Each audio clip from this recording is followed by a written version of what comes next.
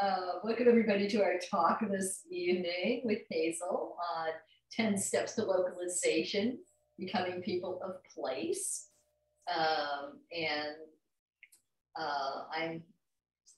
Melanie Midland with Siskiyou Permaculture, hosting along with Karen Taylor, our other partner in Siskiyou Permaculture. The three of us are collaborators in that interesting activity having to do with teaching and advising people in Southern Oregon and beyond. Yeah, there's quite a few more people signed up for this than are actually here yet. So maybe there's some more coming in, or maybe they're all going to ask for the recording.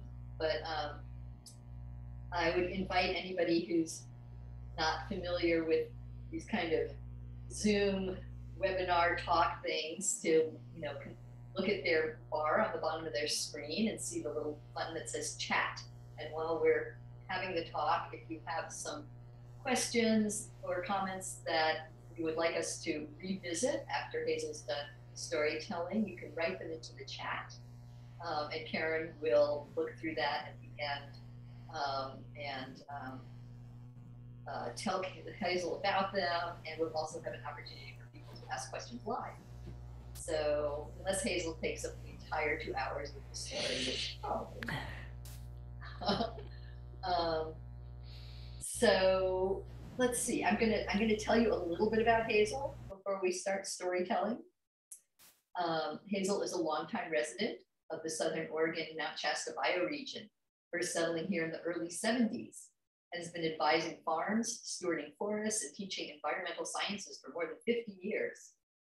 Their focus for this 21st century has been social forestry, restoring oak pine savanna and Little Wolf Gulch near Rouge, Oregon, demonstrating natural building, fuel hazard materials utilization, multiple products woods crafting, wildlife support, and desert forest water management. After having earned degrees in forestry and systematic botany from Syracuse University and SUNY College of Forestry in 1969, Hazel taught wild edible plants and woods lore at Laney College in Oakland, California in the early 70s. Then after helping Bill Mollison teach the first permaculture design course at Evergreen State College in 1982, they've been instrumental in teaching and spreading permaculture practices and have taught dozens of permaculture courses over the last 37 years, primarily in Southern Oregon and Northern California, with a few visits internationally as well. Hazel holds 4 permaculture diplomas from Bill Mollison's Institute, as well as 2 from the Permaculture Institute of North America. In conjunction with Siskiyou Permaculture, they now occasionally teach a local weekends permaculture design course in Southern Oregon and advanced permaculture courses at Wolf Gulch Ranch in the Little Applegate Canyon. Hazel was once known as Tom and is the author of Greenwood Hoe, Herbal Home Remedies, an Ecological Approach to Sustainable Health. Hazel has organized and supervised the development of several permaculture farms and woodlands and has done hundreds of walkthrough farm and homestead rainstorms. And Hazel presents local talks and stories on a variety of topics. These storytelling events have unfolded visions of the Siskiyou Mount Shasta region in the 22nd century. You can find videos, audio recordings, writings, and articles on our Siskiyou Permaculture website, which has a wealth of information. And so I usually would do a territorial acknowledgement, but Hazel's going to do a territorial acknowledgement, so I'm going to skip that part. Is there any other housekeeping we need, Karen, before we go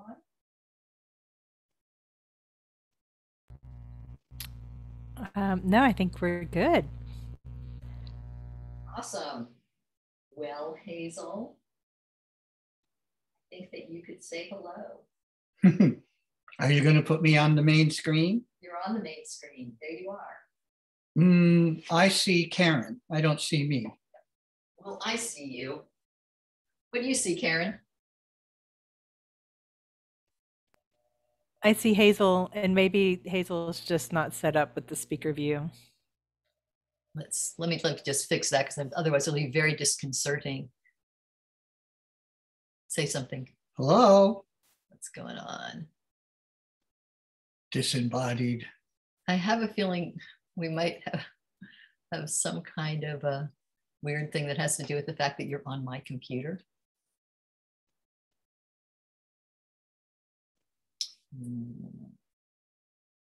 We did it before. Can you stand not to see yourself as the main thing right there? Will that do? I was going to do fancy hand things and stuff. You get to see everybody. This is more like looking at the room. Is that Oh, okay. I've Okay. got a crowd. All right, good. Okay, then. Good evening. And when I wrote these notes up 2-3 days ago, I went to bed and I couldn't sleep. And it was because I realized that this story is in context. And if I just told the story from my original notes, some people might not understand exactly what I'm talking about. So I have a page of caveats or context notes, and I'm going to repeat them a little later in the storytelling. So first, I'm going to tell 3 stories. The stories are my ancestral heritage, or we'll call it traditional people of place. Then I'm going to talk about the cultural experience of ecotopian culture becoming place-based. And then I'm going to talk about the 10 steps of becoming people of place. And I'm calling that new settlers orientation. So I hope this all works out. A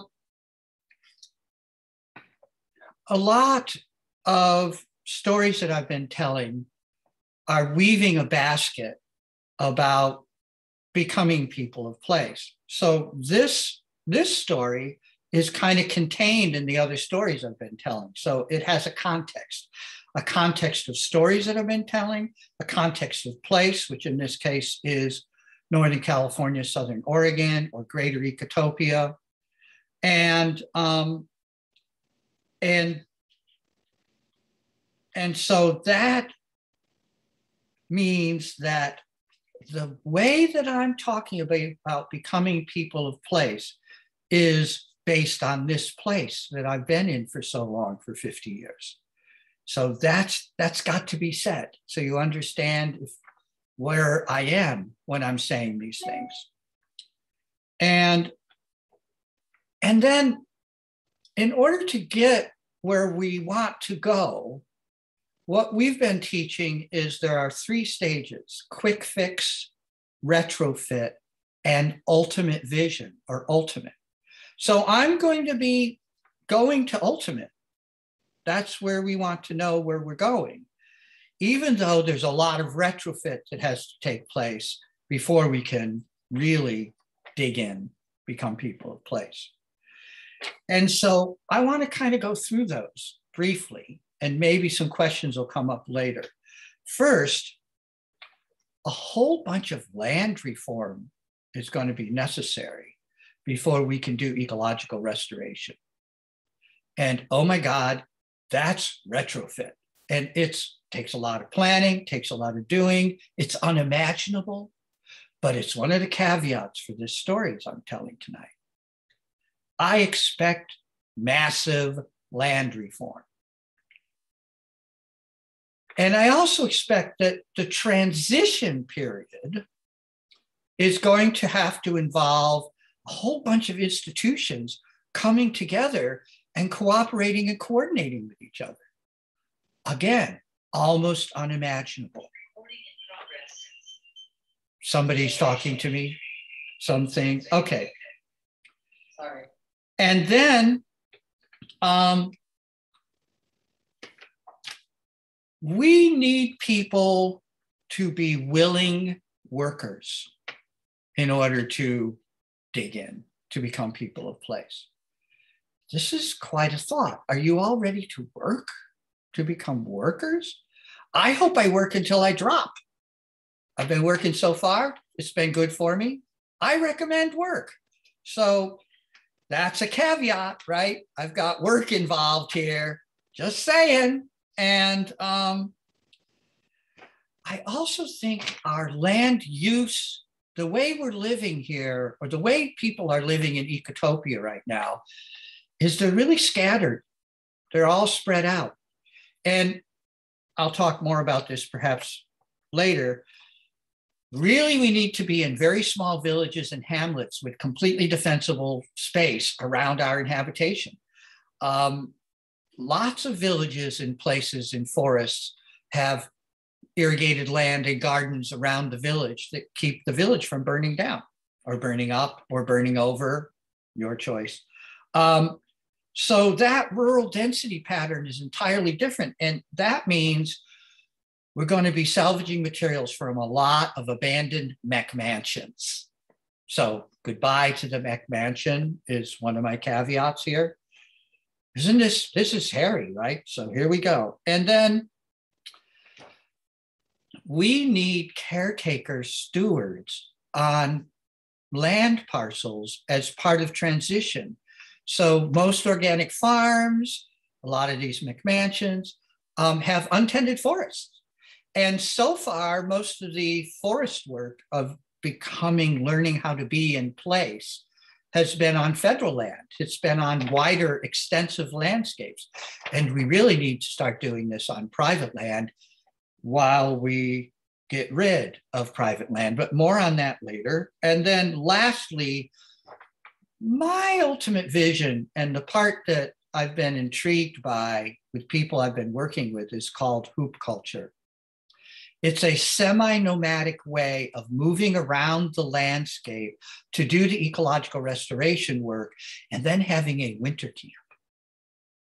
So we should think about preparing or pre-prepping the infrastructure for a bunch of different ways of living in place. So those are my caveats to begin with. And now I want to do acknowledgement. So here in Northern California and Southern Oregon, we have multiple tribes. And they were all removed from their homelands under force of arms by the US Army. Treaties were negotiated, but never approved by the Senate. So these are unceded lands of sovereign First Nations. That's a mouthful. And I want to read from an essay which is on our website, which is attached to the story, which you can read in full. Only First Nations people get to re-indiginate. They return to the homeland that they know so well through their traditional ecological knowledge, through their storytelling. New settlers need to indigenate to become peoples of place. So that's a little vocabulary detail there to get straight.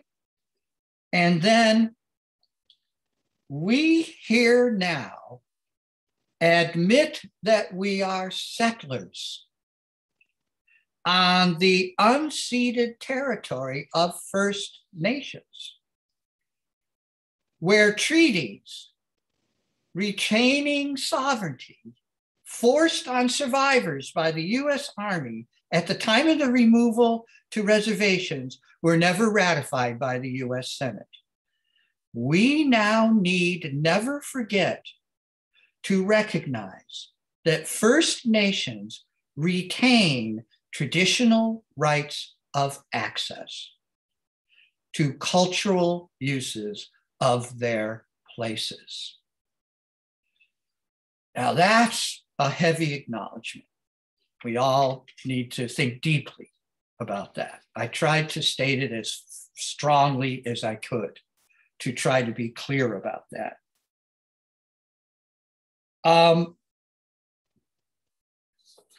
The new people who have arrived here, the settlers, as I'm referring to them, brought with them their ways and tried to force those ways or make those ways work on this unfamiliar territory, this place of ecotopia, and they blew it. They didn't know how to be here.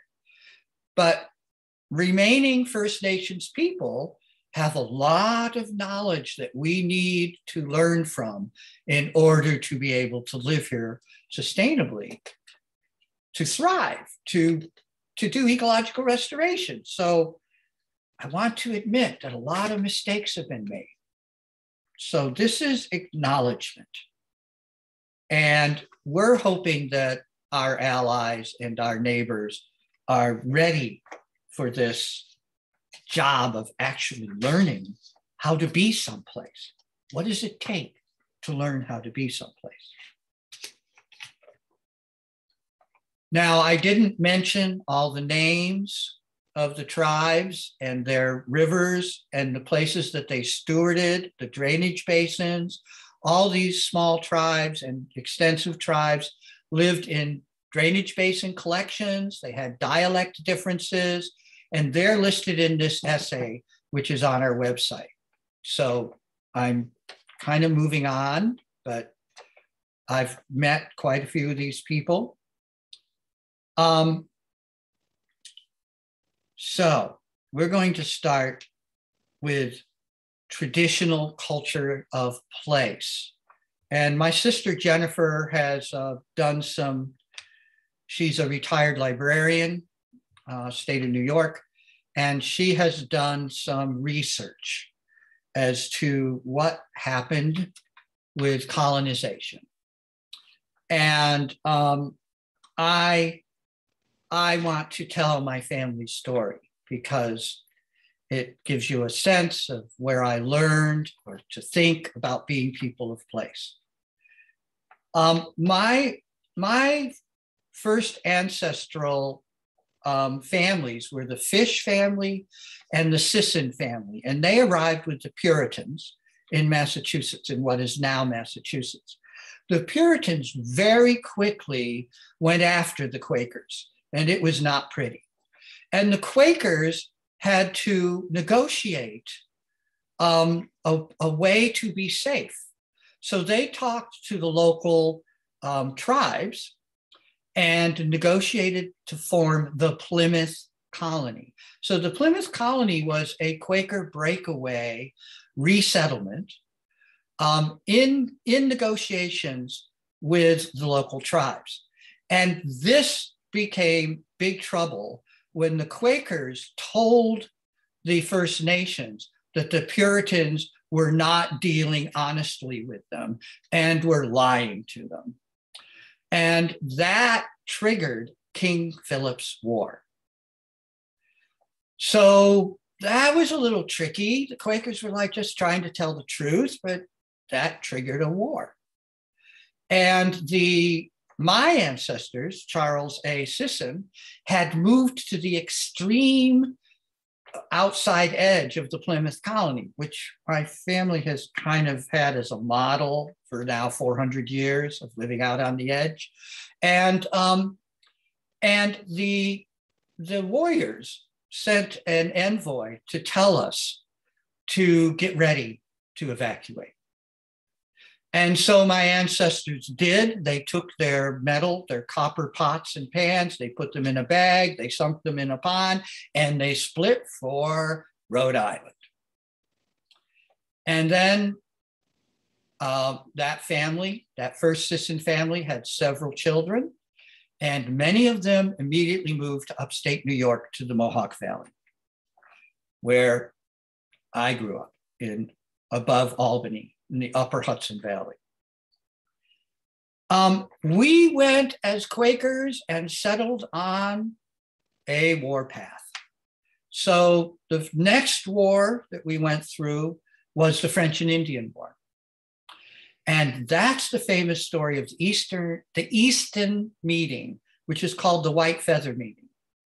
And the White Feather Meeting, when the armies were coming, again, the Quakers' First Nation allies warned the Quakers that armies were coming through. The Quakers sent their animals into Vermont, into the Green Mountains, put out their latch strings, laid out food on tables inside their front door, and went to the meeting house to worship, to wait. And the first the first scouts that arrived were Abenaki or Abenaki, depends on how you pronounce it, Algonquin speaking people. And they surrounded the Easton Meeting House. And it's quite a famous story. And the Quakers just sat there. And so they were asked by the scouts, what are you doing? Well, we're worshiping the Great Spirit. And they said, cool, can we join you? Sure, if you stack your weapons outside, no problem. When that worship session had deepened, there was then a sharing of food, and all the Quaker families were given white turkey feathers to put over their barns and their houses. And the Algonquin peoples said, you'll be fine. The white turkey feathers will let everyone know. So we survived. Well, the Quakers did some other things like block the roads, cut down trees to slow down the military. But anyways, that was a big thing. The French and Indian War. And then came the Revolutionary War. And then came the War of 1812. And they all marched through the Champlain, Lake George, Upper Hudson Valley. And the Quakers had to adjust and adjust and adjust. And then came the summer of 1816 and froze to death. And my ancestors, the Sissons, were now parked up in the edge of the Adirondacks, and a volcano went off in Indonesia, causing a nuclear winter in the Northern Hemisphere with incredible loss of life all over the Northern Hemisphere. A fourth to a third of all humans died of starvation in the year 1816, 1817.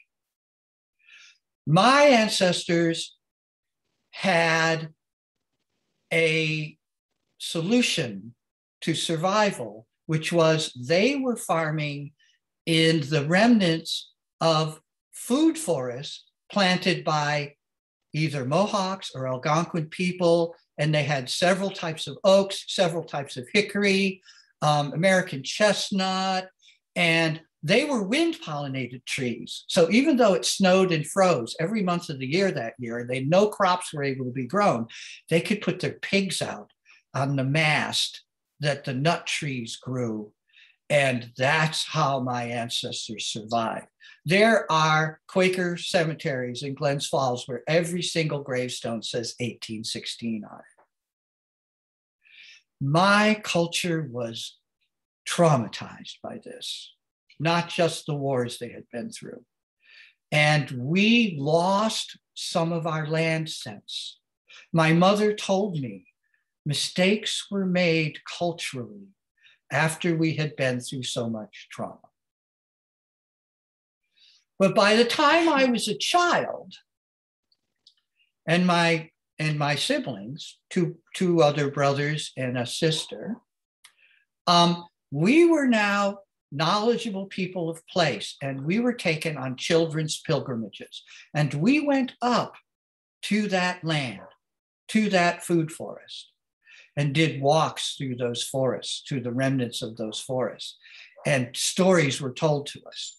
And the stories of the names of the plants were told to us. And everything that we did, that how we walked, how we talked, how we were in the woods, was always ended with, this is how the Indians did it. Thus, we should learn how to be here. And that was our children's pilgrimage. This is how we were taught. And in the Quaker meeting, South Glens Falls meeting, which still is in operation, miraculously, just got a new pastor, we had First Nations pastors. I remember Thomas Corneliuson, a giant Mohawk, when I was very young, 3-4 years old. And he helped me a lot because he spoke to me directly.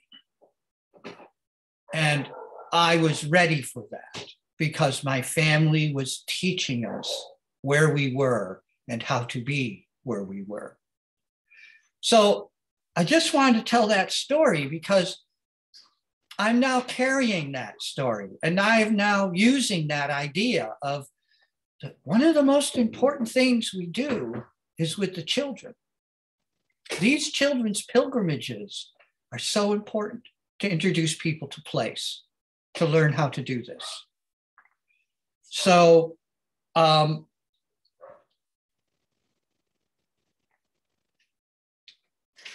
just say that a whole bunch of things happened out of that because, and the book that I want to mention two books right now. One is Shell Game by Jerry Martien that talks about how the wampum peace belts were misunderstood by the new settlers. Wonderful book, Jerry Martien, Shell Game. And the other book by John Mohawk, Akwesasne Notes, published it in 1978, is called A Basic Call to Consciousness. And this is the First Nations statement about place, in this case, upstate New York, but very, very important document, very, very clear about these things that I'm talking about. So when during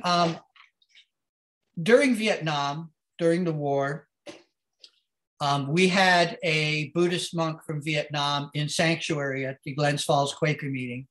And I spoke just enough French to be able to be educated by him about the situation, which motivated me to become a Quaker medical relief activist, taking medical supplies and money across the border into Canada, which were then transshipped through Japan onto wooden boats and taken into Haiphong Harbor and other parts of Vietnam for civilian relief medical work. And there was no Doctors Without Borders in those days. It was the Mennonites and the Quakers who were doing that work. So that caused me at Syracuse and at the College of Forestry to be in big trouble. And I ended up being on Nixon's enemies of the state list. And I was completely blacklisted and blackballed, tortured, put on trial for treason. I went through hell. And then I escaped. So I am a refugee, a political refugee on the West Coast. And when I arrived in Berkeley, wonderfully, there was a Berkeley Quaker meeting. And so I had elders continuity. As a people, the Quakers had multiple levels of age. And those elders who had been through the Second World War and the Korean War were able to calm me down, give me good advice. And then I had a leading and meeting. We should help out the occupation of Alcatraz Island. We have treaties and continuity of conversation with First Nations. This is our opportunity. And so indeed, we took a boatload of supplies to Alcatraz Island. And that has given me street cred to deal with First Nations on the West Coast. I ended up teaching at DQ University in Davis, which is the American Indian Movement. The American Indian Movement formed on Alcatraz Island. And Alcatraz Island was, how did I put it? A place for all tribes. So there had been a giant removal program to take First Nations people off of the reservations and put them in urban areas, which included the Bay Area. And these tribes were not used to talking to each other. And the American Indian Movement didn't exist until after Alcatraz Island was occupied. And then they started talking to each other.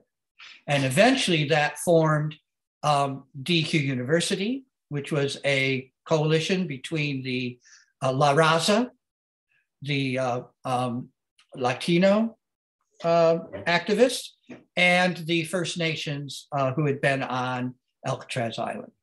This was a big thing and has really paid off.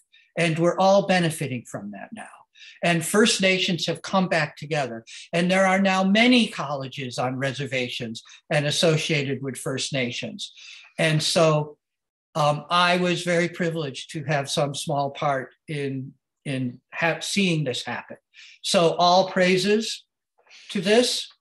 This is all going to help us understand what it means to be people of place. Okay. I think I'll move on. There was that story. In brief, all of us have ancestral stories. They're hard to find. I only have this continuity of story because of my culture.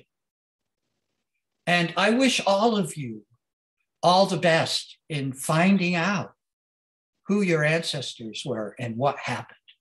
Because all of us, First Nations, all of us are suffering from ancestral trauma. We've been displaced, deracinated. We have work to do. Find out what it means to be people of place so we can do ecological restoration. So now I'm going to try to move through this ecotopian experience because the Vietnam War resistance, which was very complicated. There were people who were crazy. There were people who were trying to do relief work. There were people who were trying to be Gandhian, very peaceful. And then there were federal infiltration to cause trouble, to make it look like there was armed resistance amongst the hippies.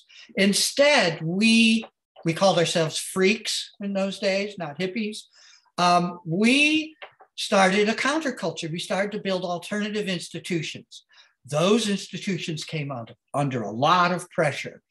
And that caused us to think, oh my God, we're going to have to go back to the land. So that was the Back to the Land movement. And the Back to the Land movement were clueless. They were just going out and finding abandoned farms in Northern California and Southern Oregon and going, let's make some communes. And then they started learning because they had to talk to local people. And that included First Nations people, but it was mostly loggers, cowboys, farmers, miners. A lot of knowledge of place was gained helter-skelter that way. Institutions that we started to form in the Bay Area moved into small towns. That would be natural food stores, clinics, free clinics, nonprofits, writers' clearinghouses. I mean, a whole bunch of ecotopian back to the land institutions were developed. And then the institutions to connect the local institutions were developed. Provender, Tilth, it went on. And we had a lot to learn. Okay, I got that. I want to give a shout out to the Planet Drum Foundation, Peter Berg and others who did the mapping, who started to teach us about drainage basins and started to teach us about bioregionalism. And that was place thinking. And I had been hired off the street in 1971. I was still blacklisted to teach at Laney College. A sign-up sheet had been put up for wild edible plants and woods lore, and 40 people signed up, and I was drafted into teaching it. I had no idea this was happening. It took 6 months and the teachers union to get me a paycheck. But I then had access as a college instructor to the University of Berkeley archives. And that included films that had been made of processing acorns, processing buckeye, basketry, a whole bunch of different indigenous skills of place. So I was able to give a little bit of knowledge to the Back to the Land movement for about 4 or 5 years. And then I myself moved to Southern Oregon. So this ecotopian experience has brought us to thinking about being people of place, having the concept, being able to talk to other people who were trying to be people of place before us, as we were the most recent wave, the hippie Back to the Land movement, the ecotopian Back to the Land movement. I want to mention Country Fair in Eugene, outside of Eugene, because a lot of place-based intercommunication happened there between artists and craftspeople. We got a sense of a larger regional placeness. That was useful. Then we started the environmental movement out of Earth Day came forward. I want to give a shout out to a play called Queen Salmon that toured the Northwest coming out of the Mattole River Basin, where citizen science came to think about eco-restoration and what it takes to get the salmon back. So all of these things were back to the land, ecotopian place building, cultural place building. And so this story I'm telling now is about emergent ecotopian culture, becoming a culture of place.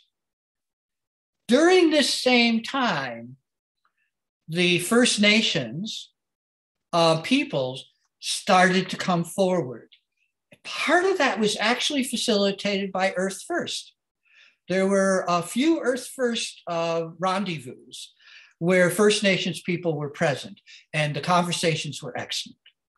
So I do want to mention that. There was a lot of, especially Dennis Martinez.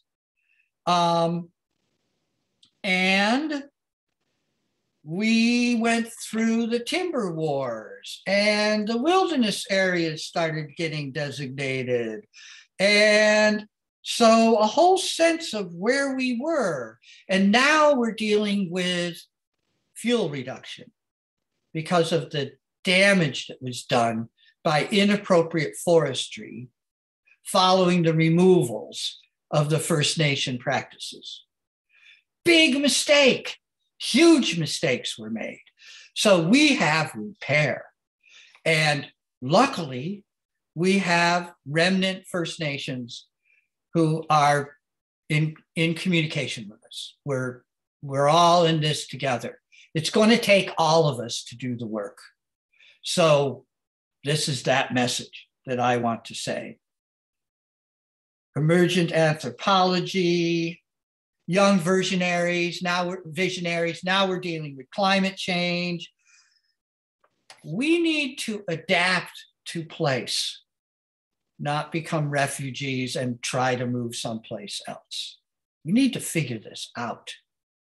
And that means a whole new way of living, different kinds of buildings, different kinds of food, everything. So I'm going to get to that in the third story. We're still in the second story. And I want now to read you some sources for this. Black Elk Speaks is an example of visionary work, place-based. All of his visions were high plains, upper plains visions. So that's a good example to look at for place-based visionary work. For what it is, there's lots of controversy around it. A Sand County Almanac, Aldo Leopold. The beginnings of the eco-restoration movement.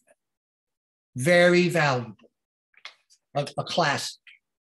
Always Coming Home, Ursula Le Guin, whose parents were the anthropologists at UC Berkeley, the Krobers, and they wrote Ishi, the Last Man, which talks about hoop culture, which talks about a semi-itinerant landscape being on the land.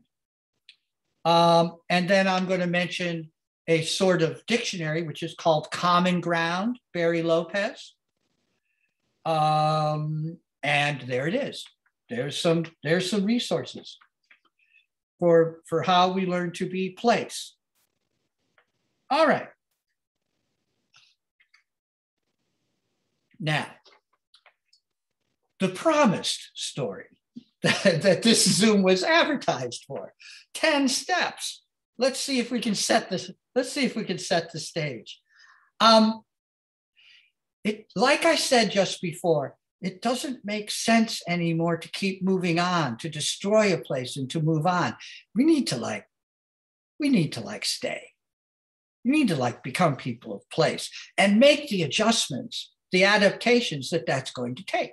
We need to do this for the sake of the whole planet.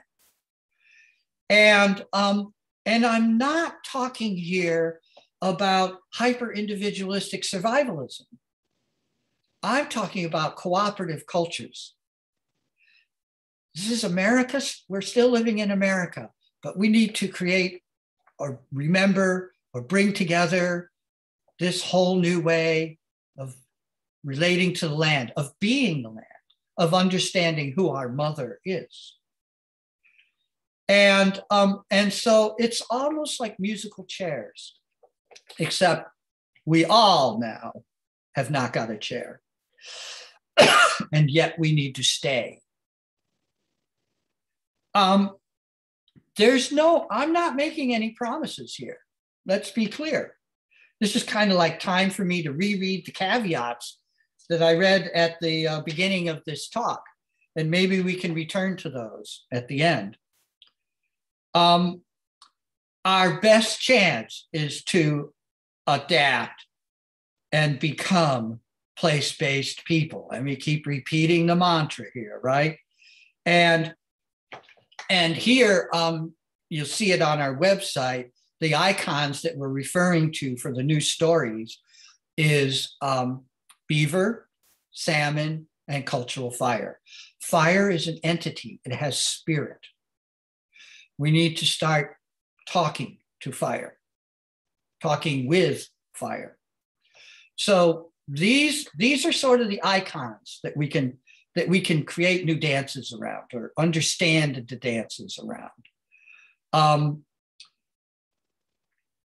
And I'm going to repeat that phrase here because closing the nutrient loops, bringing back beaver, salmon, and cultural fire is the most enticing future, and it beckons us. This is a story of hope and beauty, of moving forward. And so I'm hoping that this is the story that I'm telling and that this is useful for us to understand so that we can be inspired because, oh my gosh, we have things to do. You can go to a wonderful book called by Sharon Blackie called If Women Rose Rooted to understand that the land itself is a woman. You can see that by the shape of the landscape. So this is why we refer to our mother being place itself. So I just wanted to, make that comment about where we actually are, how we're doing this. And the other book that I didn't mention in my list, which I'll mention now just before I go into the 10 steps, is Tom Doty, Doty Meets Coyote. And that's local stories from the Bear Valley, from Southern Oregon. Excellent. And we just lost him last year. So I honor Tom Doty, who's a good friend of mine. Sorry we lost him, but at least we have his book, which I highly recommend to people in Southern Oregon and Northern California, the Klamath and the, I don't like to use the name, and Dragonflies River, which is the river in the big river system in Southern Oregon. The name of the river you see on the maps is a racist slur. We should not be referring to the river that way. In fact, the Quaker meeting I'm a member of now is called South Mountain Meeting. It changed its name when it got clear as to what that name actually referred to. And that was a process we went through. And now I believe the Quaker meeting is going through further understanding of acknowledging where it is that we new settlers are now. So I have written this essay. I guess it'll be on our webpage at some place, these 10 steps to becoming people of place. Everything is changing. What to do? Become people of place. The most enticing future beckons. So there it is. There's the bumper stickers, okay? The first thing we need to do is state the intention. We're sticking around and we're going to do the work. And I think we should do that with some ceremony. And I think we should write some songs. And I think we should tell our children we're sticking around. This is where we want to be, and this is where we're going to be. And that's big. That's a big thing to state that intention, to be that clear. Sing the new songs. Number 2, learn the names and the stories of all beings of place. That'll keep you busy. Education. Dig in. I keep saying that because it's a lovely phrase. We have a lot to learn. And learning directly from nature is going to teach us huge things. And if you read creation stories, or if you hear creation stories, even better, or even better, dance creation stories, you're going to learn from place. The storylines, and you can read things about Australian Aborigines and storylines and how deep that story is, really wonderful. We have the same thing here. We have a lot we can learn. Every place. I'm trying to, excuse me if I keep being local. I'm trying to be general for anyone wherever they are. But we should speak and sing gratitude to all our relations because we're all in this together and we can't do it without a lot of help. We should be listening. We need a lot of humility. We're going to make more mistakes. We already made a lot of mistakes. We're going to make more. We should be humble about that. We can learn.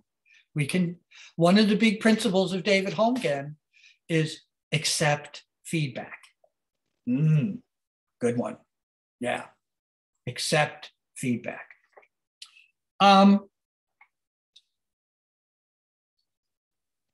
There are many stories without humans at the center of the story. Most of the stories should not be about humans. They should be about place, about creation. So let's put ourselves in the right perspective, in the relative location, in the right relation. We're idiots. We don't know what we're doing. We're doing the best we can. Please forgive us. Forwards. All right. Number 3, learn what happened where you are now. They don't teach this in school. You're going to have to do some work. Ask around. And don't go to people of color and First Nations people and ask them to educate you. You need to get your act together and do your research and find out what happened. You need to know this. We all need to know this. Place already knows what happened. And if we're going to be people of place, we should know the story of place. Big work.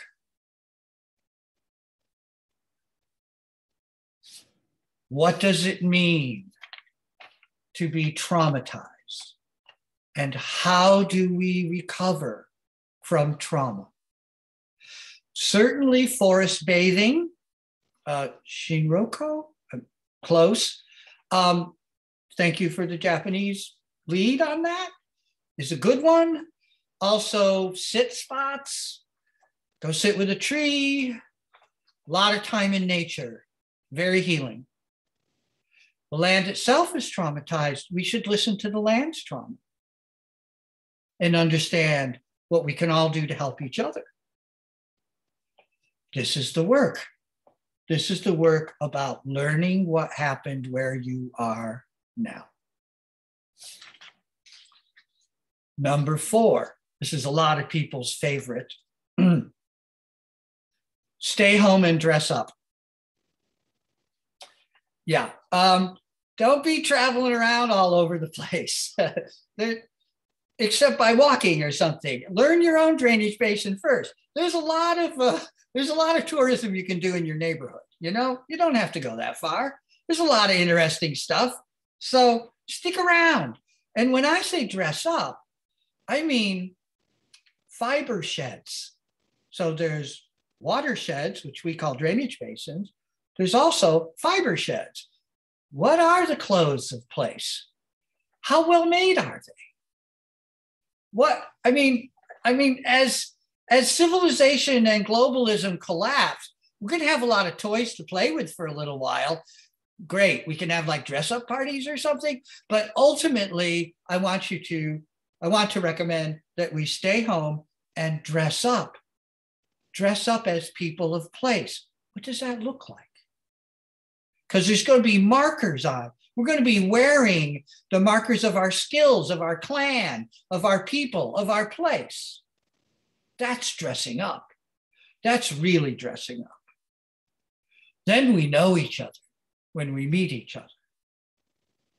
And the land recognizes us because we're reflecting back to place that we are people of place by being part of place. So, stay home and dress up. Number 5, travel outside your drainage basin seldom. I've been doing watershed boundary, drainage basin boundary pilgrimages. I've done the Ashland watershed pilgrimage 12 times. And so I recommend that you start with doing pilgrimages in your own drainage basin, in your own neighborhoods. Learn where you are. Learn what it looks like from up high, from down in the bottom. Reopen the trails.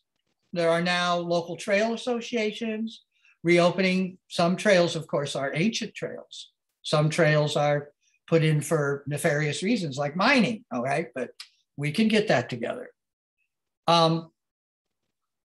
Tend the hoop, do the seasonal work. Learn to love to travel in your own drainage basin. Be here.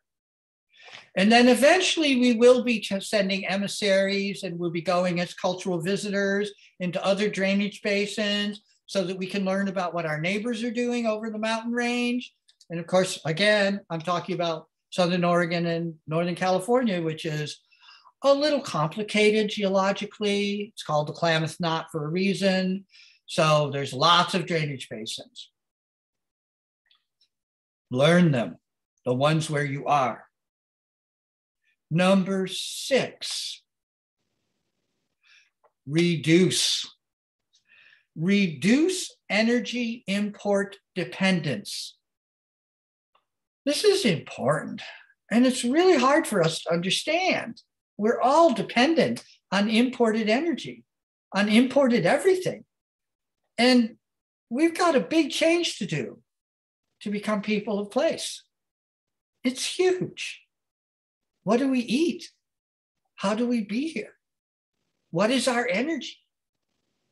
Well, it's there. And we have an amazing, ironic gift right now, which is huge amounts of standing carbon as fuel hazard that we need to thin and reduce in order to reintroduce cultural burning. And all that carbon is a one-time occupation. The next 1 or 2 generations of people in Ecotopia are going to be doing forestry work, and it's going to be hard.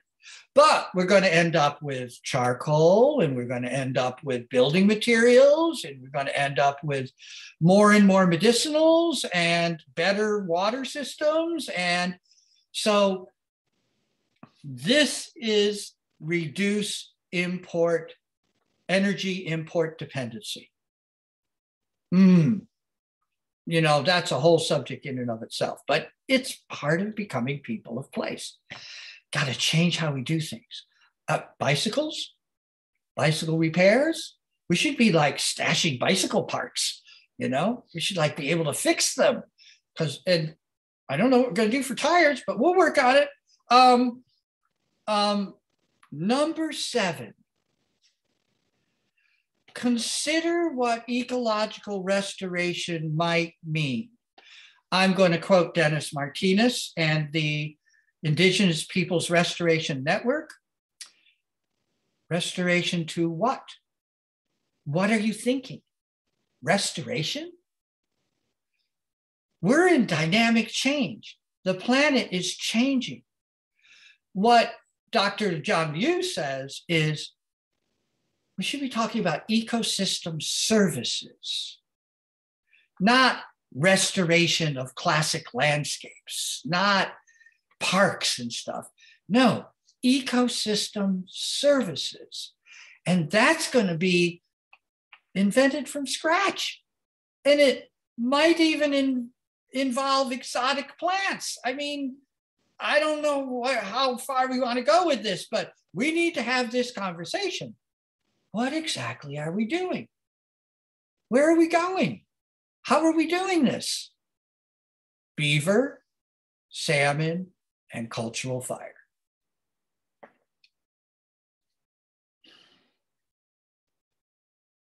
We don't know what we're doing. We need to be nimble in our tending so that we can have enough stability to keep working. We need to start understanding carrying capacity. We need to be understanding how to use as little as possible, to be as humble as possible as humans, to share the resources, because biodiversity. This is what Aldo Leopold taught us in Sand County Almanac. When you want to fix something, the first thing you do is don't throw away any of the pieces. We don't understand as humans what's going on, and we never will. It's complex. So we better get our perspective together here and tread lightly and do what we can to take care of ourselves so we can keep working so that all beings of place are honored. Because that's what it's going to take. That's what restoration might be meaning. This is where we're going. All right. And actually, I trespassed into the next number 8, which is support biodiversity, which I just told you about. And learn what can be done to support biodiversity. And that's riparians. Riparian is the streamside forests. A lot of mosaics, complex ecosystems across the complex geologies and soils. Maybe we can learn to move some things around. We can move salmon around. If there are surplus eggs, we can move those eggs. We can make artificial redds or gravel nests in our local creeks. We can put those eggs in our local creeks, and the smolt that survive will come back to that creek. This is how we get return of salmon. Not what do they call those? Trying to remember where they raise artificial salmon in state hatcheries. That's it, fish hatcheries. We need to be more clever with biodiversity than trying to apply industrial methods. Industrial methods do not work. The backup disc. All right, Melanie, I've got a message here. All right, and then number 9. It's nothing, just ignore it. Okay, get rid of it. Thank you. Hello, there. Zoom glitch alert. Number 9, read the treaties. I'm looking forward to a collection of the treaties that were negotiated. I haven't seen that book yet for Southern Oregon and Northern California. I really want to read these treaties. I've seen pieces. I've heard about them. They were negotiated. They're beautiful language. They're highfalutin, and they were done with perfidy by the white people, but they were negotiated in good faith by the sovereign First Nations people as they were being removed. We need to see these treaties. We need to know these treaties so that we can be ready to talk. Again, this is an example of white people or people of other cultures or new settlers doing their own education, finding things out about place. And then last, number 10 is establish drainage basin councils. So now the colonial, imperialistic, globalistic way that things are organized is completely for industrial extraction. It doesn't have to do with place. And we need to reorient ourselves to be thinking in a bioregional model, in a drainage basin model. And that means drainage basin councils or watershed councils, as they're called often. And let me be a little clear about this. In the rest of the world, watershed means the boundary line on the ridge around a drainage basin. And the drainage basin is the collection basin where the rivers and the creeks come out of. Only in America, apparently, do we refer to watersheds as the drainage basin. So let's change that language. I'm talking about drainage basin councils, not watershed councils. Luckily, Oregon has had a little head start because the governor's office actually supported what they called watershed councils. So there are in somebody's closet in a location near you, lots of maps, maybe even notes of meetings. Let's hope we can find these things. Let's hope we can get these things together because we need to start talking in these buckets, in these basins. We need to come together in this rational ecological structure, which is a drainage basin.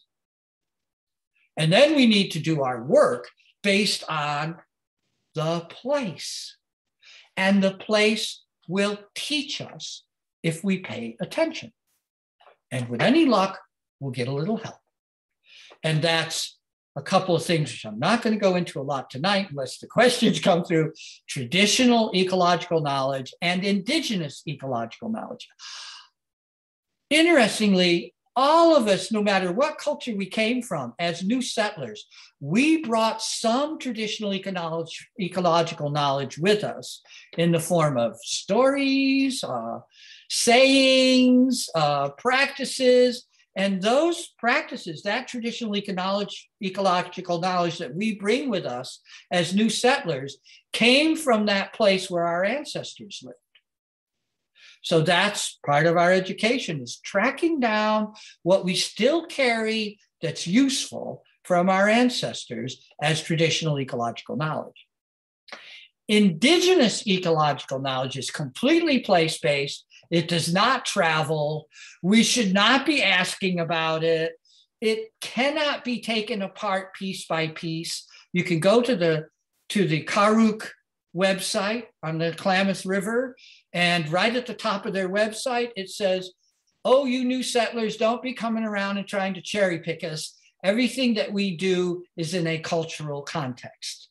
You can't just look at what we're doing and think that you can copy it. It's way more complex than that. It's way more complicated than that. You need to learn cultural ways, spiritual ways first, before you start doing things. You're going to make mistakes without context. So that's how we put this together. We have to learn from our ancestors. We have to learn from place. We have to go through these steps. We have to bring our children with us as we do this. It's a process. And it doesn't happen overnight. We're doing it. And we're doing it. Let me add that. And we're doing it. So we're moving forward. We're seeing what we can do. And once we have become cultures of place through drainage basin thinking and culture building and work, then we're ready to build new treaties of mutual aid with adjacent drainage basins. In the meantime, if we do have new relations after having educated ourselves with First Nations people, they certainly should be given all that rights, traditional rights that I spoke of at the beginning of this story, their rights to cultural use of their traditional places, their unceded territories, and their intact sovereignty as First Nations. But we're not ready to have that conversation until we do this work that I'm telling these stories about tonight. We got to get our own act together, and we got to learn where we are, following these clues that I've put together.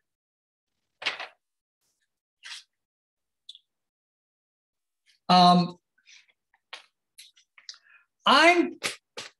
really excited to have had this all come together for me to be able to tell you these stories that I've just told you.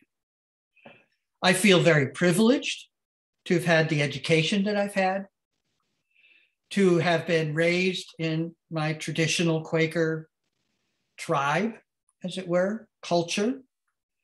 I want to thank my parents and my grandparents, back now 10 generations. I want to thank my grandchildren. I want to carry these stories, and I would like to persist myself. I would like to help. I would like to stick around.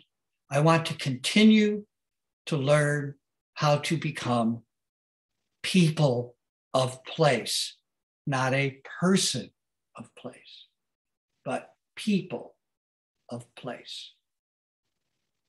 Thank you. I hope this was useful. Maybe we can have some questions and conversation now. But I actually made it through all 8 pages of my notes. So thank you for your patience. I hope this was entertaining, or at least enlightening. Thank you. All right, Karen, what have we got? Any questions or comments? Great job, Hazel. There really aren't any questions. Let's see. Scrolling through. I will say, Hazel, Yes. Karen has been putting in links to some of the books. Oh, good. Good. And I missed a few, but anyway. Okay. And Simon says that we're digesting what you just shared, so. Maybe we should have a little Quaker meeting here for a couple of 3 minutes.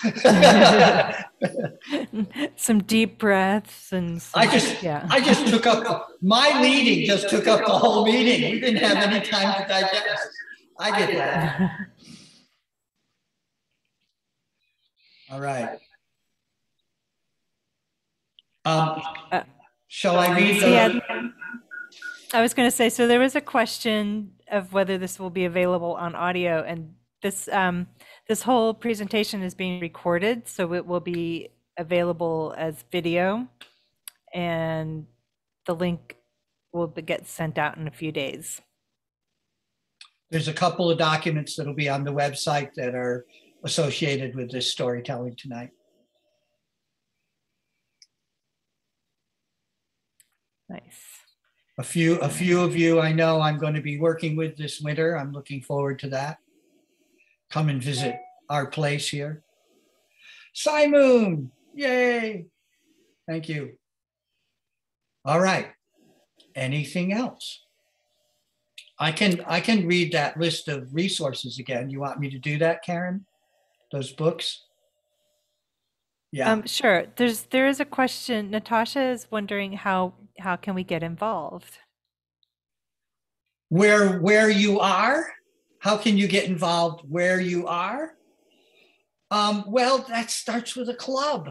Actually, what we did in Ashland here in the late 80s was Salon, the art of conversation. And Salon comes out of women during the French Revolution. And it's a whole protocol of having a conversation and avoiding arguments, sharing without big fights. And one of the rules is what one says should have something to do with what has been said before. So continuity, honor, gentleness with each other, different ways to participate. So it's a whole different way of conversation.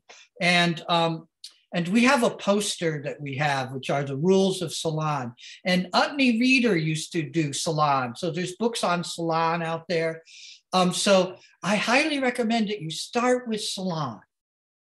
Get your neighbors together and have a really open, wide-ranging conversation that brings everything to the table so that people get to express themselves, their passions and their interests come forward, and yet it's done in a really culture-building way, a polite way, so that we come to honor each other and honor where we are. And maybe your salon is called a salon of place, so that you have that theme, and you can move from there. So look up Salon. At some point, I'll put in. I think there is a poem and an article on Salon on our website. There used to be. So if not, we'll try to get that up there. But I think that's a great way to start. It really worked for us here in Ashland.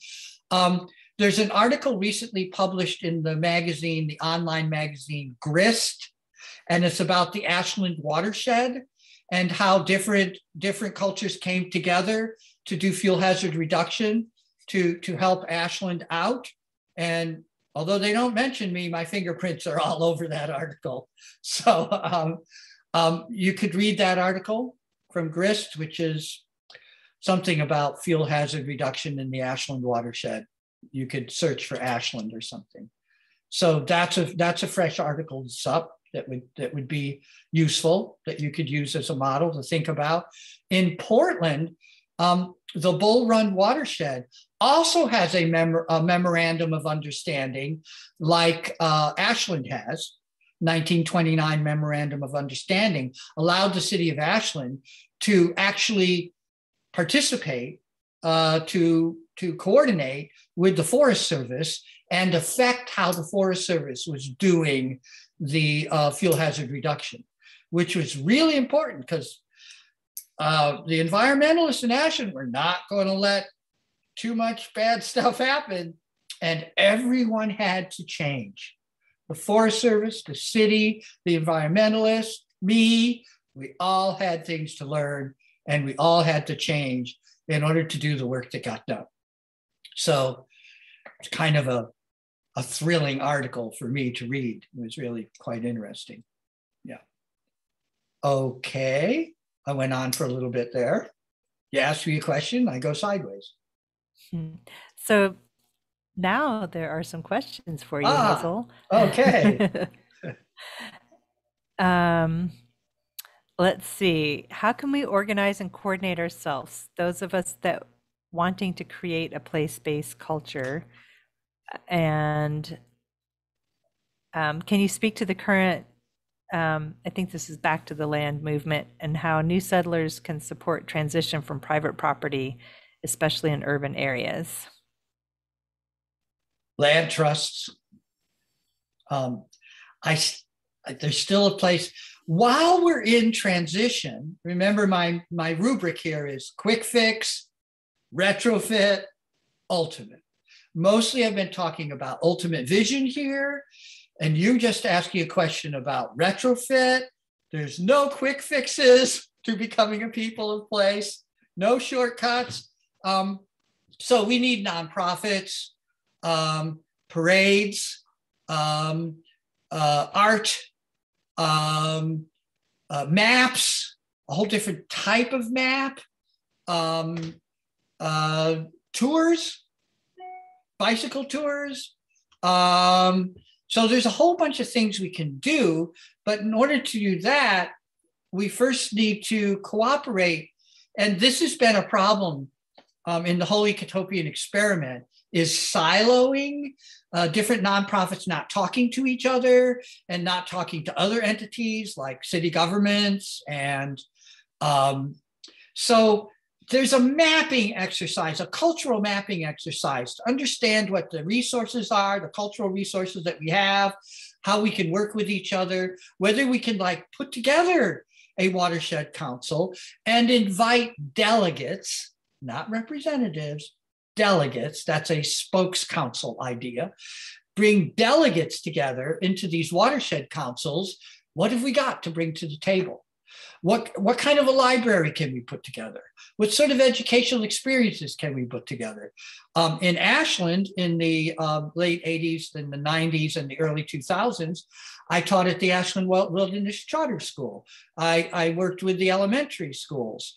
So working with the schools, volunteering in schools, bringing in ecological knowledge and knowledge of place, big, really valuable.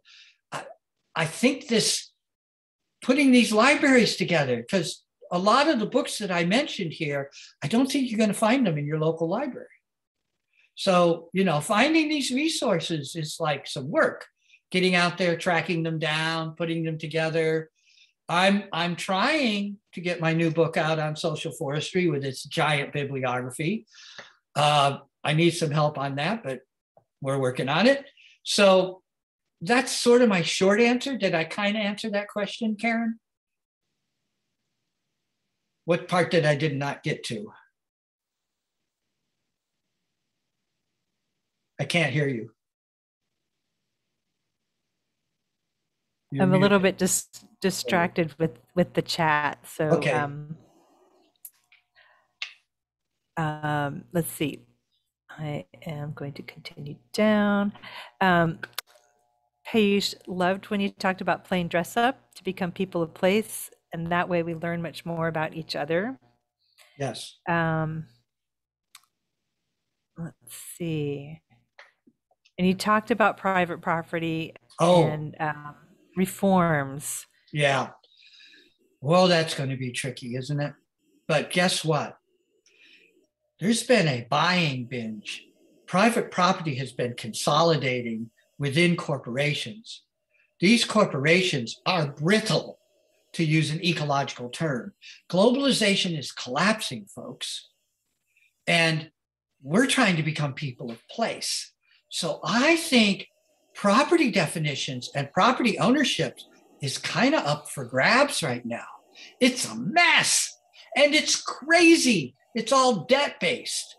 It's not, for example, the Little Applegate where I live, the land prices are speculative. They have nothing to do about carrying capacity or productive capacity. And I hate using that term productive capacity because that implies industrial extraction.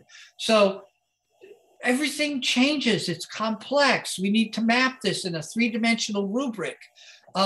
What I've been saying in the conversation I had with Payush a few months ago, we have all these posters at Siskiyou Permaculture that kind of are icons of the complicated things I've been talking about.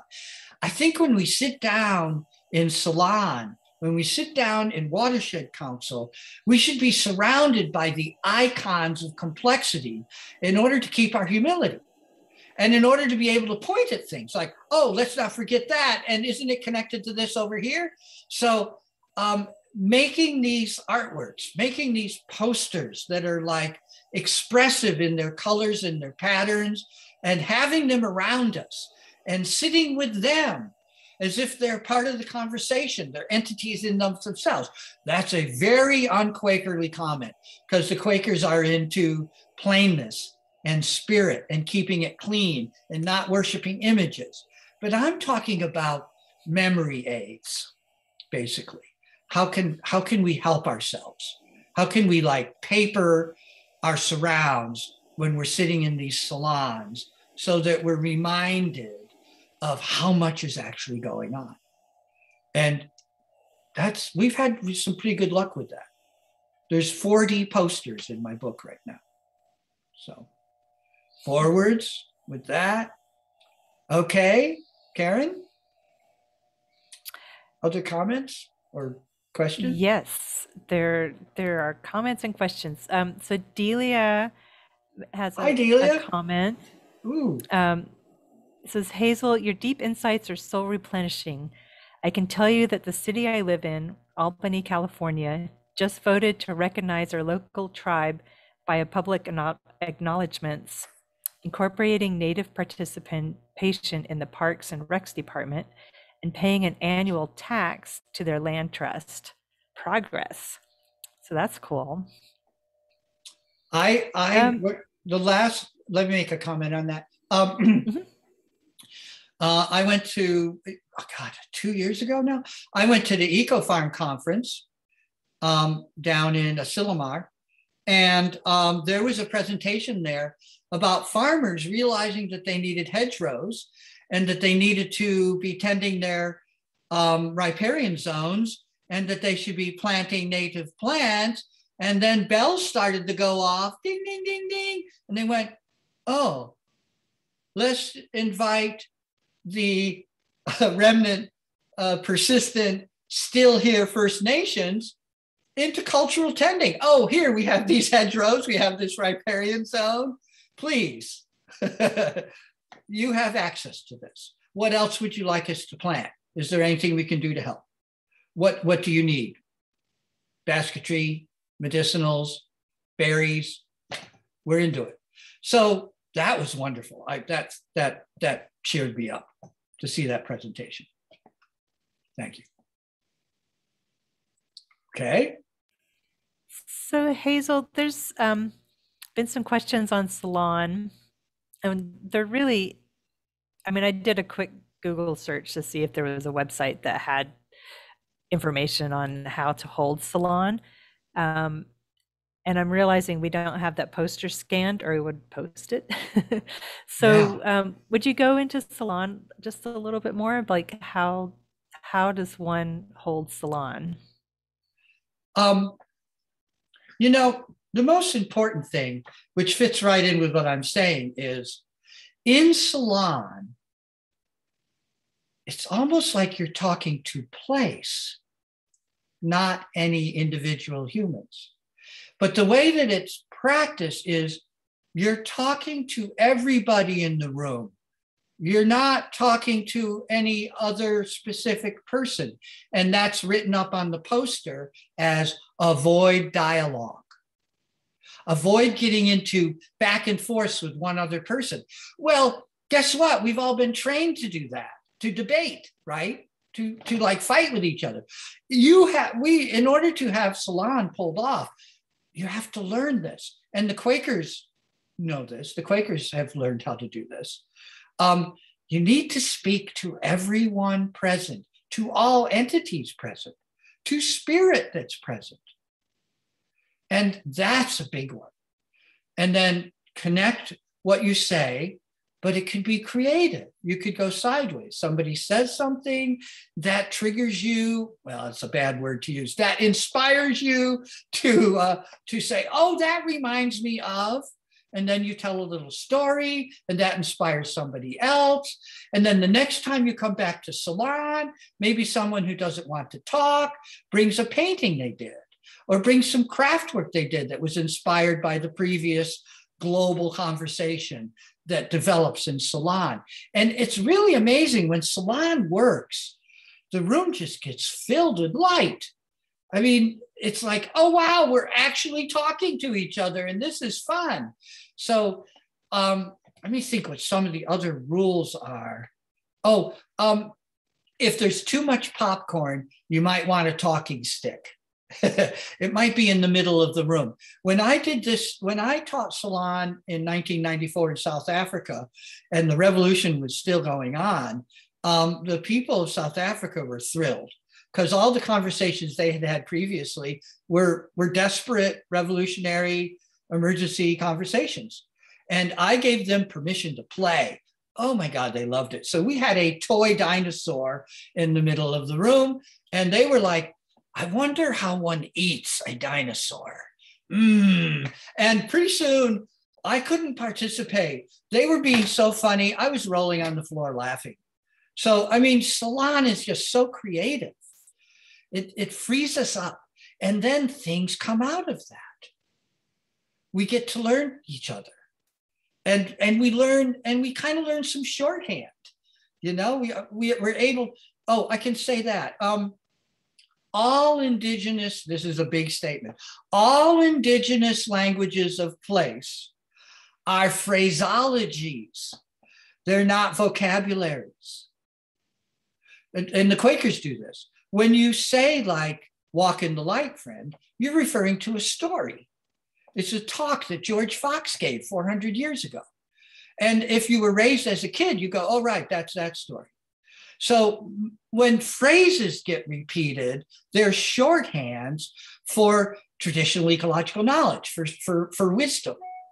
And so that's very interesting when you learn what phrases are and how they work culturally. Again, don't be atomizing. Don't be taking things out of context. We need to like understand complicatedness. And it's wonderful. Complexity is beyond our understanding. That's how ecology works. It's complex. Complicated is what humans do trying to deal with complexity. We do complicated things. So we can like be more clear about our words. We can like learn that vocabulary. Thus we become people of place because we've developed a language of place. And it should start to appear as phrases rather than atomized words. All right, I went off, but that helps. Other stuff in Salon. Yeah, sit in a circle. We'll get that up. We'll take a photo of that poster and we'll put it up on our website because there's like 30 recommendations on that poster. So we'll work on that. We'll get that up. Yeah, I love Salon. It's good. Okay. Anything else? Oh, yes. Oh, yes. It's getting thicker.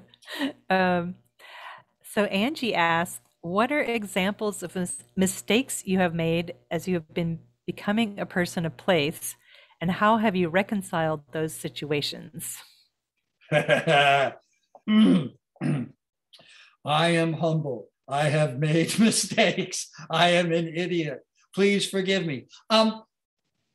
You can watch a link on our website to an 11-minute video produced by Oregon State University, Andrew Millison, about Wolf Gulch. And it's my alter ego, that Tom guy. And when I developed that farm 22 years ago, I made a big mistake. I looked at the down-cut creeks that were incised into the land, destroying whatever the beavers had done for tens of thousands or millions of years. And I said, oh my God, it floods here. Look at this down cutting. And so I over-designed the spillways. I made sure there was no way that soil would leave the place. All of that worked great for frost, but I was an idiot. The down cutting was from the mining days. And it took living on that place for a while to figure out that that was all done with dynamite and flash floods from these mining canals that were up on the mountain above us. I had no idea. It took me a while to figure that out. Oh, that's what I'm seeing. Oh, I could have done better if I'd figured that out, if I'd seen it more clearly. So every time we jump to a conclusion, we're probably making a mistake. One should consider that we're making a mistake. So observation, the permaculture principle is prolonged and careful observation rather than hasty and thoughtless work. Don't blow it. Pay attention. So that's a good example of having made a mistake. Mm-hmm. And, yeah, let's move on. I could tell other ones, but they're like, oh, I got a good one. This one's great because it's cross-cultural. At the last graduation ceremony I went to at DQ University, I noticed that the First Nations people were wearing their regalia to the ceremony, to the graduation ceremony. And so I decided to show up in Quaker plainclothes. And I showed up, and the elders from the Hoopa tribe were there in the room, and they stared at me during the entire ceremony. And I felt like, uh-oh, what did I do? Only like decades later did I realize I looked like the missionaries. I was wearing traditional plainclothes from the 19th century, and they remembered those missionaries. And I don't think those missionaries did a great job. I think there was serious trouble, even if they were Quakers, because that was the other branch of Quakers, not the Hicksites, but I blew it. And how would I have known better? I wore my regalia. I wore my traditional costume, and it turned out to be a mistake. These things are tricky. We need to learn a lot. This is like not easy. I was like, ooh, I should like ask permission before I do something like that. Would have been smart. But I learned something, and we can learn from our mistakes. It's not a total loss, but I'm a little embarrassed by that to this day. And that was 35 years ago, so sorry, I apologize. I'll ask permission next time, or I'll explain myself why I'm doing it, so it's probably a useful story. Let's not blow it. Let's be careful. Don't go dressing up as indigenous people. Don't do it. Not smart. Be yourself. Be your own culture. Figure out what dressing up and staying home means where you are. I apologize. Sorry, I blew it. My mistake. Was that useful? Yes. Do you want to say anything about the different levels of mistakes? Yeah, right. Okay, so I make at least 100 mistakes a day. Easy, no problem. But those are class 3 mistakes. They're the ones you should be making because you learn from them. It's like, oh, I did that. It didn't come out like I thought it should. That was a mistake. Okay, I won't do that again. Okay, class 2 mistakes are serious. You've done some damage, and you should be horribly embarrassed. Instead of oops, you should be like, oh shit. But they can be fixed. You have to work. That's called retrofit. So class 3 errors, quick fix, you're good. Class 2 errors, they're going to require some retrofit. You just did some damage. Get your act together. Class 1 errors, you just really blew it and it can't be fixed. So you need to avoid class errors. And the only way you do that is traditional ecological knowledge. It turns out the mathematics of how you find what is missing is not easy. The only way you know what is missing is through traditional stories. That's why traditional stories exist. They kind of hold these mistakes. They hold them in. The thing my mother told me, after the summer of 1816 and froze to death, we made some big mistakes and we couldn't fix them. Our culture was destroyed. And it's true. I'm a refugee. I'm so happy there's a remnant of my people in my traditional village, but we really blew it. It was class 1 errors. So those are the 3 levels. I don't know if I got the 1, 2, and 3 thing right, but I like it that way. Class 1 errors, don't even go there. Class 2, you ought to be horribly embarrassed. Class 3, don't be embarrassed. Get your act together. Go, oh, I just learned something. Okay. Great. Yes, thank you. All right. David asked a question. I wonder about establishing security of being able to stay in place. If the only options are renting or high mortgage payments, making eviction a constant threat, coping with the stress of insecurity or the loss of rights of being rooted in place, how do we address this and what strategies are there? Go camping. Sorry. We really should. God, that's really hard. Thank you for the question. It's the real question. It's those caveats I read at the beginning of tonight's story. Let me see if I can find my caveat page, because I kind of like talked about that. Gotta be here someplace. Where's my caveats? Here they are. Yeah, well, we were able to form communes when we were poor freaks. I never was a hippie. I was a freak. Okay. We're going to be going through transition here now, because everything's going through the roof. And where are we going to live? I think we're going to be homeless for a while until we start squatting. And there's an autonomen movement and a history in Europe about squatting in brownfields and abandoned. Right now in America, I predict huge amounts of abandoned commercial infrastructure, real estate, giant amounts of huge buildings that are useless. We should squat, move in, and then start tearing them down and building a whole new type of life.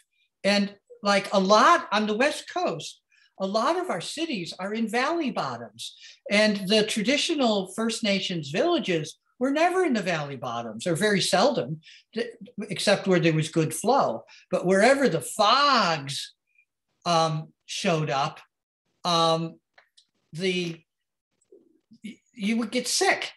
So we need to like move into small villages, up above the valley bottoms, above the fog, below the snow lines. And how are we going to do that? That's going to take a while. That's going to take unimaginable changes. So I'm sorry, but your question is absolutely pertinent. This is a crazy situation. We need to help each other. We need to like be able to offer some space, especially those in the country.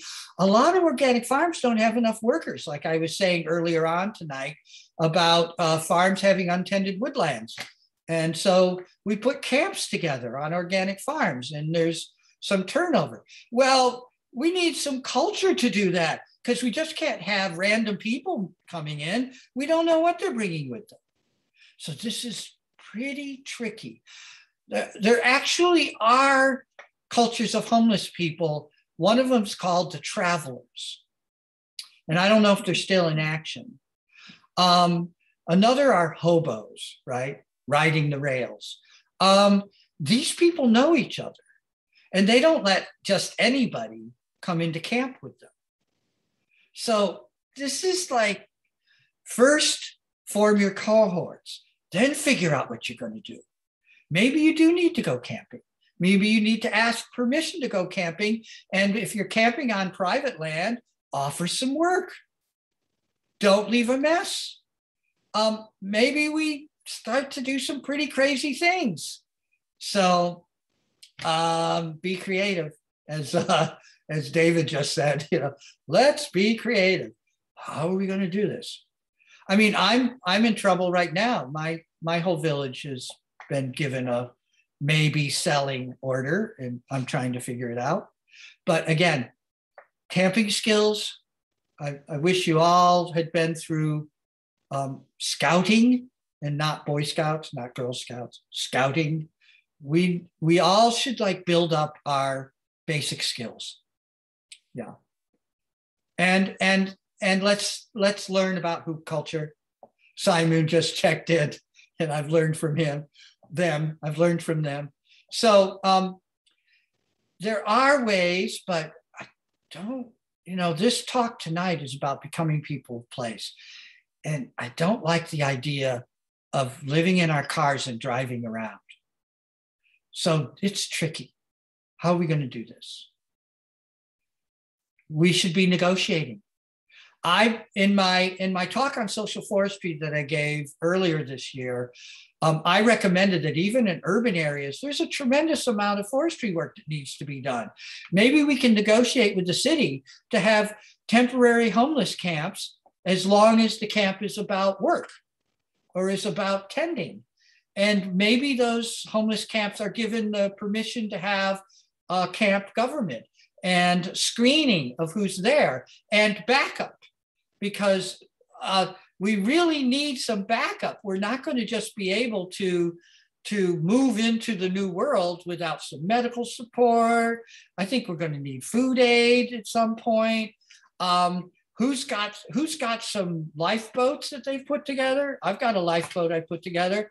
I don't know if I'm going to get to be able to deploy it. So we're all faking it right now. Let's be creative. Let's move. Let's move forward, as I keep saying. Yeah. We want to be in place. And that's ultimate thinking. And let's keep that in mind. And let's work on it. I am thinking about stewardship contracts, a kind of a new form of reservation. Oh, we're going to be doing ecological restorations on this mix of ownership on this drainage basin system. And we need this camp. And I actually negotiated these types of things with the Forest Service in Ashland when I worked with the Wilderness Charter School.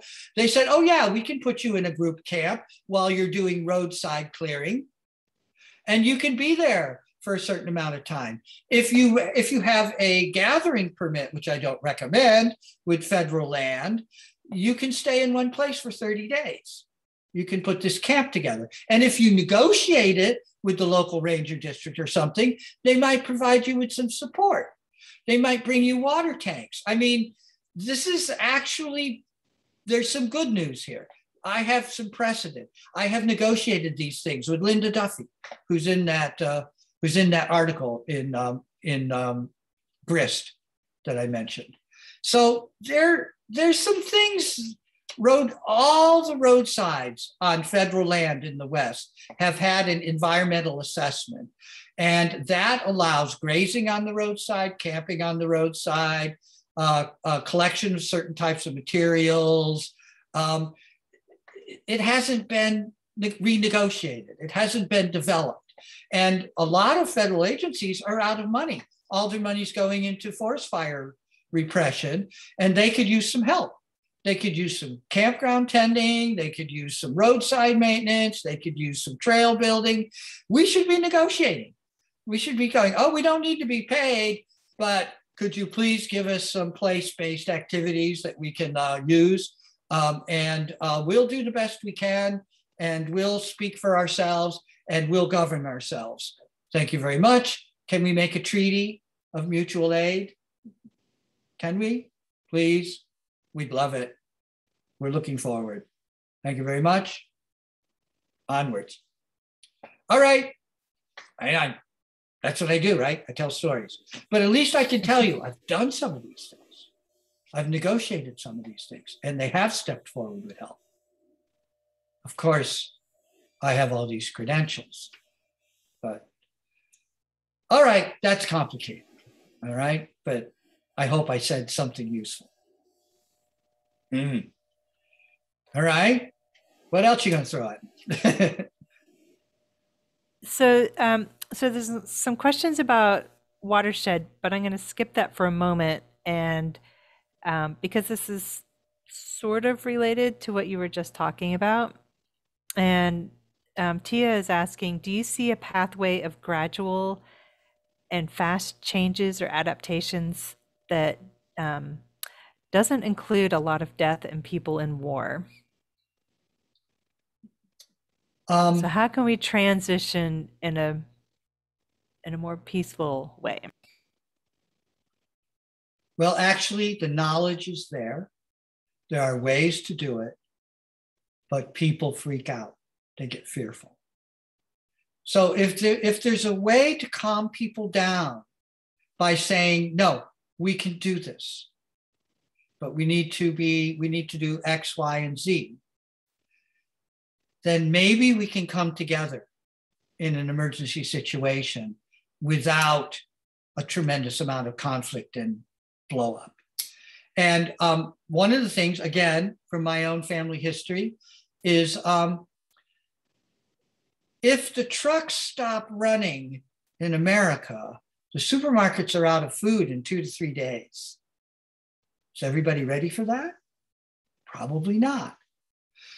But there are certain tree needles, barks, and leaves that can be fermented or made into soups that will keep you alive while you plant crops locally.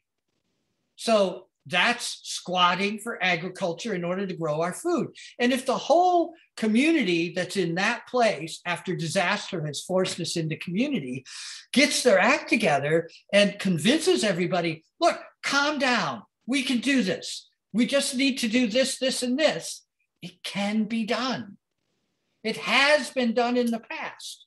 It's not pretty, but you can get through. My gross thing that I say is the Donner Party did not have to be doing cannibalism. They were surrounded by food. They were just idiots. And so place knowledge. This is why I'm telling this story. 10 steps. One of the things you got to learn is every plant, how they work, what are the medicines, what can you eat in an emergency? I mean, this stuff we need to know. And I think it can be done. I've been asking, in the coming collapse of globalization and civilization, what are the institutions and who are the leaders that actually can step forward and get respect and support? I don't have an easy answer to that.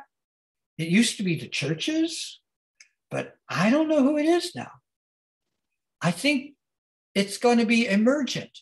And I do recommend that book, Emergent Strategies by Adrienne Brown. She gives us some ideas about that. But first, we should have cohorts. We shouldn't be thinking about this as hyper-individualistic competitors. We need to have our cohorts. We need to have our little sub-tribes. We need to be combining with our neighbors and doing things now to learn how to do things when we really need to do things. And the Little Applegate's been doing that. Community inventory is a process. And I think there's an article on our website about community inventory. Art and placements. We just put up a bus stop in downtown Crump. Yeah, downtown Crump now has a Crump stop. And so there's things we can do in the meantime. Put a farm store in on a farm, help out to build culture. Because it's culture that hangs together and keeps going. I mean, what I said in my last storytelling, or 2 or 3 back, whatever it is, don't eat any potatoes. All those potatoes need to be planted. You need to be drinking pine needles and Douglas fir needles. Those are the 2 big ones, by the way, Douglas fir and pine. So there's some quick answers. I mean, a lot of knowledge will be necessary and a lot of calmness and maybe some round dancing. I mean, we need to come together in order to keep calm, in order to keep going, in order to get through. Okay, I tried. I had something to say. I always have something to say. Some of you know that. Okay, what else you got? So how do we get to know forest ecologies to the south or inland or lower than us so that we can help those forests migrate, those forest migrants walk to our new place and find new homes and establish new relationships with them? Would you repeat the beginning of that again? How do we get to know forest ecologies to the south or inland or lower than us? So, I mean, I'm imagining this has to do with how climate change is changing our forests ecological migrate. zones. Ecologies migrate. Yeah, sometimes fast. Through cultural exchange. Again, how do we do it without traveling? Maybe we put book packages together and we mail them as gifts. Maybe we encourage through pen pals to put watershed councils together wherever people are, and we start mutual aid and we start sending information.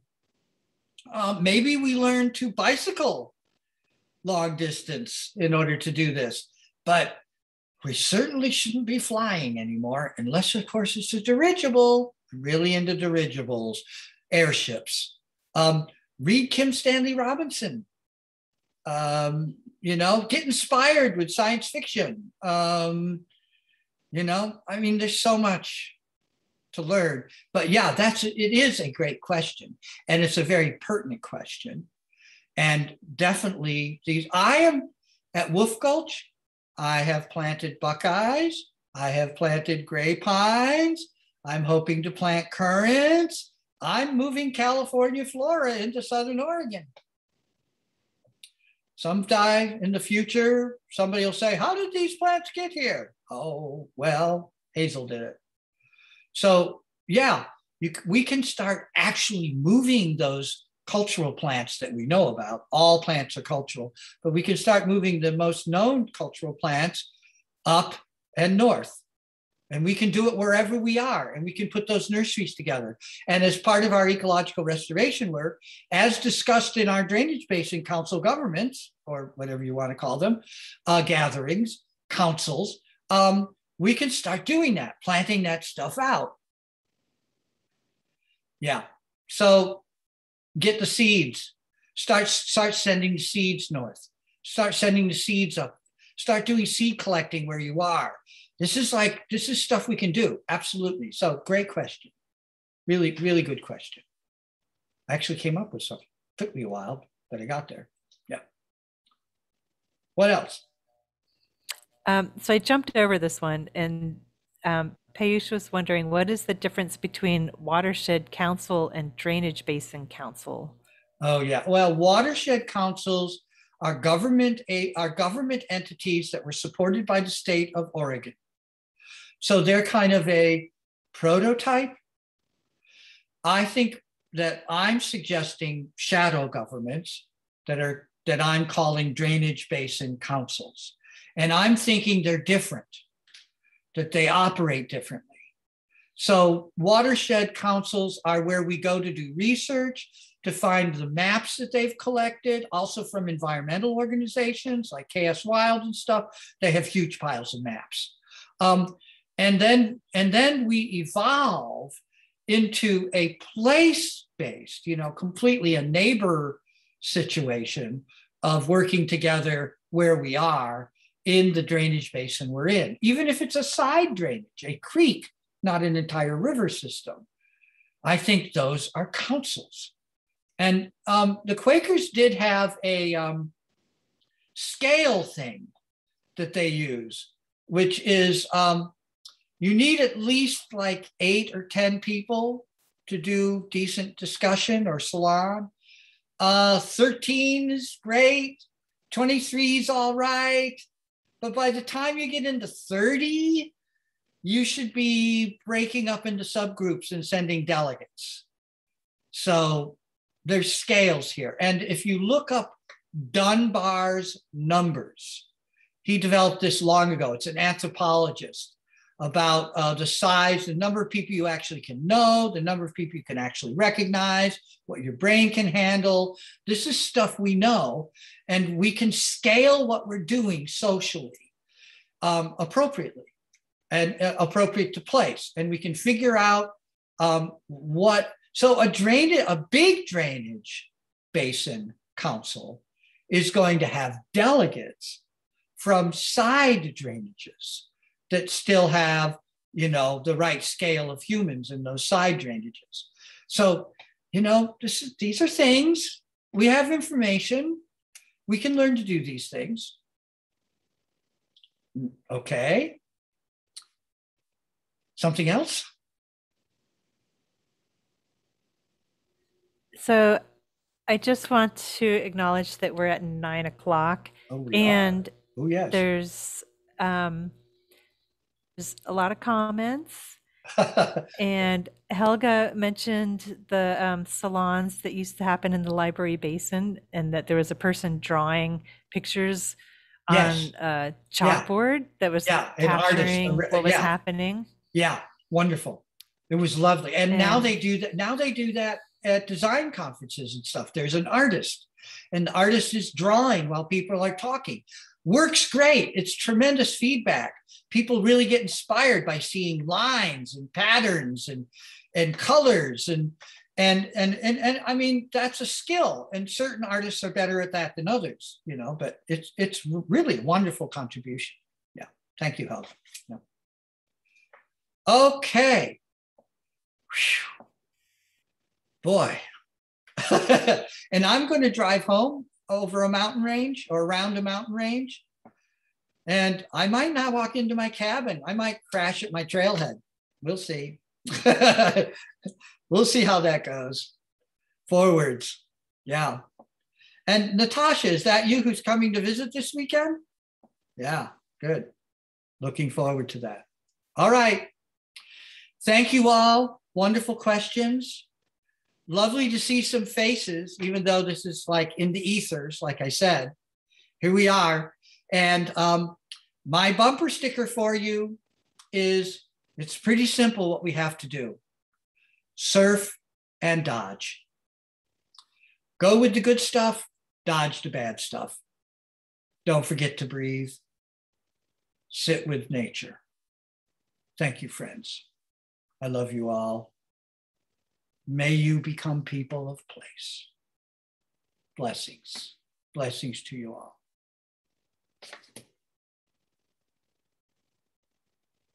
Twinkle, twinkle, twinkle.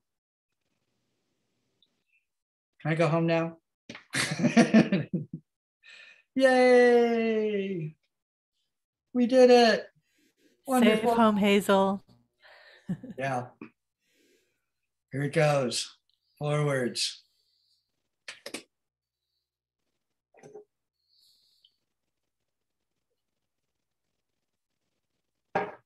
Little by little, they're clicking out. Yeah. I'm reading the chat. Do you want to hear some of it? Are we offline now? We're still on, aren't we? Well, if I close it. Nice to see you, Miku. if I close Hi, Auntie Hazel. If you close it. Do you want me to turn you off so people don't hear you? Yeah, sure.